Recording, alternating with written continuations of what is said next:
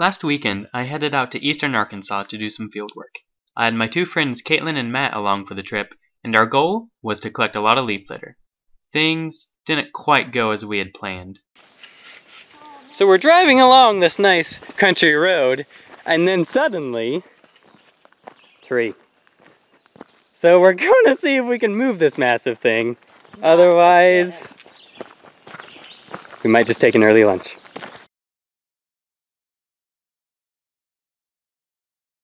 So what we have right here is a scarab beetle of some sort under the leaves. So this is the grub. And he is quite a large boy. So identification of the grubs is by little hairs on their butts and the pattern that they're in. And turning over rocks, we've uncovered a slimy salamander. Hello.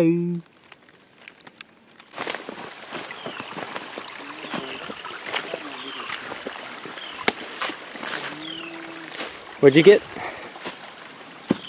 Oh, that's a Pyromorpha. Oh, yeah. Is that a leopard or a beetle? It's a lep. Okay. It mimics a lysid beetle. Yeah. These are little salamanders.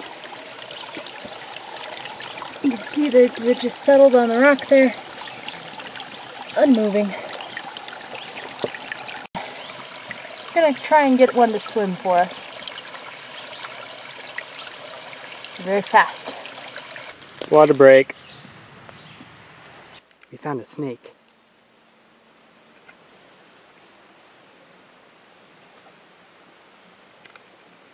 No bananas.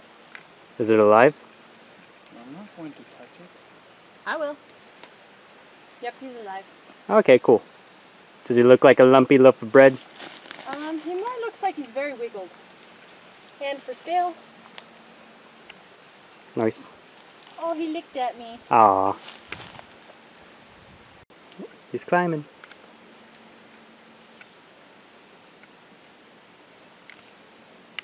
Do it, bro. You got it. You're so cool, man. You're so cool.